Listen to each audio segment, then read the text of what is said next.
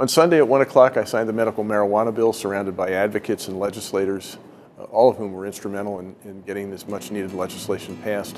This will make the lives of so many Pennsylvanians better, and I'm proud to have signed it.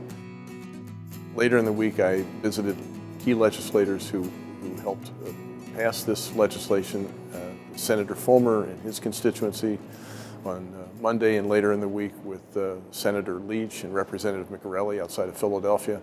Again, was something that I think we're all proud that Pennsylvania has moved forward in this regard. On Monday, I joined U.S. Senator Bob Casey to sign the ABLE bill, which enables Pennsylvania to join with other states in taking advantage of federal legislation that Bob Casey sponsored in Washington.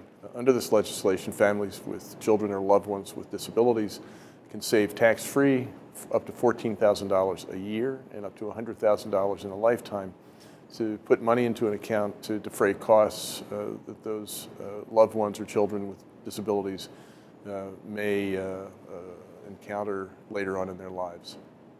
On Thursday, I traveled to Allentown to sign House Bill 12, which was unanimously passed by both the Senate and the House, and it protects spouses in an abusive relationship.